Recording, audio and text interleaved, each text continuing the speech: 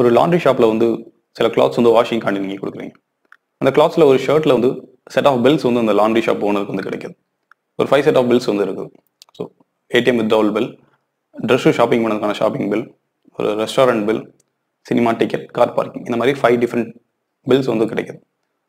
So இந்த பில்ஸை வந்து இந்த லாண்ட்ரி ஷாப் ஓனர் 2 விஷயம் பண்ணலாம். ஒன்று அதை அப்படியே கிழிச்சு போடலாம், இல்லை அந்த பில்ஸ்லேருந்து இன்ஃபர்மேஷன் வந்து கேதர் பண்ணலாம். இந்த 5 பில்ஸ்லேருந்து மினிமமாக 20 டிஃப்ரெண்ட் டைப்ஸ் ஆஃப் இன்ஃபர்மேஷன் வந்து கேதர் பண்ண முடியும். அந்த இன்ஃபர்மேஷன்லேருந்து உங்கள் ஃபேமிலியை பற்றி ஒரு ப்ரொஃபைலை கிரியேட் பண்ண முடியும். ஃபார் எக்ஸாம்பிள் ஏடிஎம் வித்ட்ராவல் பில்லேருந்து உங்களோட சேலரி எவ்வளோ இருக்குன்னு கெஸ் பண்ண முடியும். ஸோ நீங்கள் ட்ரெஸ் ஷாப்பிங் பண்ண அந்த பில்லேருந்து உங்கள் ஃபேமிலியில் எத்தனை மெம்பர்ஸ் இருக்காங்க, ஸோ எத்தனை குழந்தைங்க, இந்த மாதிரி இன்ஃபர்மேஷன்ஸ் கேதர் பண்ண முடியும். அதே மாதிரி ரெஸ்டாரண்ட் பில்லேருந்து நீங்கள் வெஜிடேரியனா நான் வெஜிடேரியனா, ஃபுட் ஹேபிட்ஸ், ஸோ சினிமா டிக்கெட்லேருந்து நீங்கள் என்ன லாங்குவேஜ், ஸோ உங்களோட கல்ச்சரல் ப்ரிஃபரன்ஸ் எப்படி இருக்கும், இந்த மாதிரி 20 டிஃப்ரெண்ட்ஸ் ஆஃப் இன்ஃபர்மேஷன்ஸ் வந்து எடுக்க முடியும். அந்த இன்ஃபர்மேஷன்லேருந்து ஒரு ஃபேமிலியை பற்றி ஒரு ப்ரொஃபைலே கிரியேட் பண்ண முடியும். Imagine every day, every hour, every minute, we are leaving lots and lots of information through this. இந்த இன்ஃபர்மேஷன் டேட்டாலாம் ஒரு கம்பெனிக்கு கிடைக்கும் போது நம்மளோட பாஸ்ட் ஆக்டிவிட்டிஸ் மட்டும் இல்லாமல் ஃபியூச்சர் நம்மளோட பிஹேவியரை பற்றி அவங்க டிசைட் பண்ண முடியும். நம்மளோட ஃபியூச்சர் ஷாப்பிங் ஹேபிட்ஸ் வந்து எப்படி இருக்கணும், எதை நம்ம வாங்கணும், எதை பார்க்கணும், இது எல்லாமே வந்து ஒரு கம்பெனியெல்லாம் டிசைட் பண்ண முடியும். Let's talk about this. Welcome to my channel, Book Review.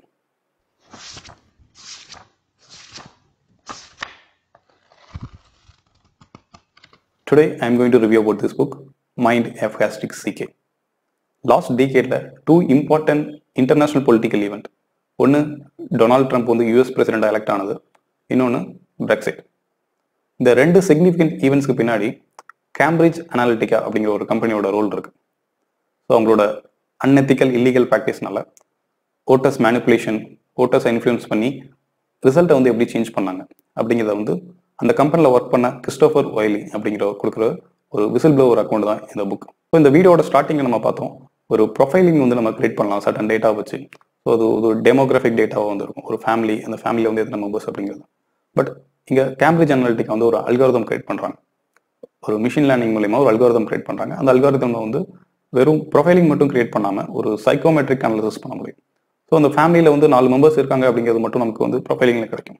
But இந்த சைக்கோமெட்ரிக் அனாலிசிஸில் வந்து இண்டிவிஜுவல் மெம்பர், அந்த 4 பேர் வந்து என்ன திங்க் பண்ணுறாங்க, ஸோ அவங்களோட பர்சனாலிட்டி என்ன, அவங்களோட பிஹேவியர் என்ன, இது எல்லாத்தையும் அனலைஸ் பண்ணணும். ஸோ இந்த மாதிரி ஒரு பவர்ஃபுல்லான ஒரு அல்காரிதம் வந்து கிரியேட் பண்ணாங்க. இந்த அல்காரிதம் கிரியேட் பண்ணுறதுக்கு பிரெயினாக இருந்த ஒரு கிறிஸ்டோஃபர் வைலி. ஸோ இந்த சைக்கோமெட்ரிக் அனாலிசிஸ்னா என்ன அப்படின்னா, ஒரு அல்காரிதம் பேஸ் பண்ணி ஒரு பர்சனாலிட்டி எப்படி இருக்கும் அப்படின்னு ஃபியூச்சரில் நம்ம ப்ரிடிக்ட் மட்டும் பண்ணாமல் அவங்கள வந்து நம்ம மேனிப்புலேட்டும் பண்ண முடியும். That is the dangerous thing about this machine learning algorithm.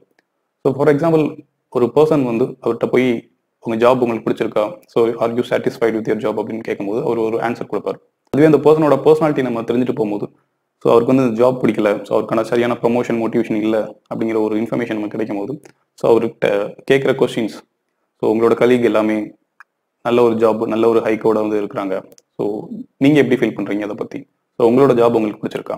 So first கேட்டு அதே கொஸ்டினை வந்து முன்னாடி இன்னொரு கொஸ்டினை கேட்டு அவரோட நெகட்டிவ் எமோஷன்ஸ் யூஸ் பண்ணி நம்ம கேட்கும்போது அவரோட பிஹேவியர் வந்து மேனிபுலேட் பண்ண முடியும். இந்த மாதிரி நம்ம மோட்டிவ்க்கு தகுந்த மாதிரி ஒரு பர்சனோட பிஹேவியர் நமக்கு தெரியும் போது அவங்கள வந்து நம்ம மேனிபுலேட் பண்ணலாம். அவங்களோட வல்னரபிலிட்டிஸை யூஸ் பண்ணி, நெகட்டிவ் எமோஷன் யூஸ் பண்ணி, ஸோ அவங்களோட பிஹேவியரே வந்து சேஞ்ச் பண்ணலாம். ஸோ இதுதான் இந்த சைக்கோமெட்ரிக் அனாலிசிஸில் இருக்க ஒரு டேஞ்சரஸ் திங்.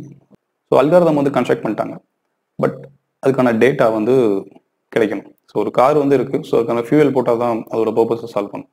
ஸோ இப்போ டேட்டா வந்து ஃபேஸ்புக் வந்து ஃபேஸ்புக்கில் வந்து என்ன மாதிரி டேட்டாஸ் வந்து இருக்குது அப்படின்னா, நம்ம கொடுக்குற ஒவ்வொரு ஸ்டேட்டஸ் அப்டேட், ஸோ ஷேர் பண்ணுற message, so likes, dislikes, so இந்த ஃபேஸ்புக்கில் நீங்கள் கொடுக்குற டேட்டா எல்லாமே வந்து ஒரு என்டர்டைன்மெண்ட்காக நீங்கள் பண்ணுறது, ஸ்டேட்டஸ் அப்டேட், லைக்ஸ் எல்லாமே. பட் அது எல்லாமே உங்கள் பர்சனாலிட்டியை பற்றி உங்களுக்கே தெரியாமல் நீங்கள் கொடுத்துருக்க இன்ஃபர்மேஷன். எல்லா டேட்டாவும் வச்சு கேம்பிரிட்ஜ் அனாலிட்டிகா அவங்களோட அல்காரிதம் இது பண்ணும்போது ஒவ்வொரு பர்சனையும் அவங்களால அனலைசிஸ் பண்ண முடியுது, செக்ரிகேட் பண்ண முடியும். ஸோ யாரை வந்து ஈஸியாக வந்து மேனிபுலேட் பண்ண முடியுமோ அதை வந்து அவங்களோட பர்பஸ். இங்கே வந்து எலெக்ஷனை வின் பண்ணணும். ஸோ அதுக்கு வந்து பீப்புளை வந்து மேனிப்புலேட் பண்ணி அவங்களோட ஓட்டர்ஸை வந்து இன்ஃப்ளூயன்ஸ் பண்ணுறாங்க. அதுக்கு வந்து என்னென்ன டெக்னிக்லாம் யூஸ் பண்ணுறாங்க அதை பற்றி எவிடன்ஸோட வந்து கொடுத்துருக்காரு. டெக்னாலஜிக்கல் கம்பெனி அப்படின்னு வரும்போது, ஸோ அவங்களோட இனோவேஷன் வந்து 2 அப்ஜெக்டிவ் பேஸ் பண்ணி தான் இருக்குது. ஒன்று வந்து யூசர் வந்து மேக்ஸிமமாக என்கேஜ்மெண்ட்டாக வச்சுக்கிறது, இன்னொன்று வந்து மேக்ஸிமம் டேட்டா அவங்ககிட்ட வந்து வாங்குறது. ஸோ இந்த 2 பேஸ் பண்ணி தான் நீங்கள் யூஸ் பண்ணுற ஃபேஸ்புக்காக இருக்கட்டும், இல்லை நீங்கள் பார்த்துட்டு இருக்க யூடியூப் சேனலாக இருக்கட்டும், இன்ஃபனைட் ஸ்க்ரால். ஸோ அதுக்கு வந்து எண்டே கிடையாது, நீங்கள் ஸ்க்ரால் பண்ணி பார்த்துக்கிட்டே இருக்கலாம். ஸோ மேக்ஸிமம் உங்களை எவ்வளோ தூரம் அதை என்கேஜ் பண்ணிக்க முடியுமோ அந்த பிளாட்ஃபார்ம் வந்து என்கேஜ் பண்ணி. ஸோ நீங்கள் பார்க்குற ஒவ்வொரு வீடியோலையும் ஒவ்வொரு டேட்டா வந்து கம்பெனி வந்து எடுத்துகிட்டு இருக்காங்க, உங்களை பற்றி அனலைசிஸ் பண்ணிட்டு இருக்காங்க. ஸோ உங்களோட ப்ரிஃபரன்ஸ் வந்து அவங்க வந்து டிசைட் பண்ண முடியும். ஸோ நாளைக்கு உங்கள் ஸ்க்ராலில் வந்து என்ன வரணும் அப்படிங்கிறது வந்து அந்த கம்பெனி வந்து டிசைட் பண்ண முடியும். ஸோ உங்களுக்கு வந்து என்ன நியூஸ் வரணும் அப்படிங்கிறது அந்த கம்பெனி டிசைட் பண்ண முடியும். இப்படி டோட்டலாக ஃபியூச்சர் உங்களோட பிஹேவியர், ஸோ உங்களோட பர்சனாலிட்டியை வந்து அவங்க கம்ப்ளீட்டாக வந்து சேஞ்ச் பண்ண முடியும். ஃபார் எக்ஸாம்பிள், ஒரு 10 லைக்ஸ் நீங்கள் ஃபேஸ்புக்கில் நீங்கள் வந்து கொடுத்துருக்கீங்க அப்படின்னா, ஸோ உங்களோட ப்ரிஃபரன்ஸை வச்சு உங்கள் கொல்லிக்கு வந்து உங்களோட பிஹேவியரை ப்ரெடிக்ட் பண்ணுறதோட பெட்டராக ஃபேஸ்புக்கால் ப்ரெடிக்ட் பண்ண முடியும் அந்த டேட்டா வச்சு. அதே மாதிரி ஒரு 150 லைக்ஸ் நீங்கள் ஃபேஸ்புக்கில் நீங்கள் வந்து கொடுத்துருக்கீங்க அப்படின்னா, ஸோ உங்களுக்கு எதெல்லாம் பிடிச்சிருக்கு, எதெல்லாம் உங்களுக்கு பிடிக்கல, ஸோ எதை நீங்கள் ப்ரிஃபர் பண்ணுறீங்க, இந்த டேட்டா வச்சு உங்கள் ஃபேமிலி மெம்பரோட பெட்டராக வந்து ப்ரெடிக்ட் பண்ண முடியும்.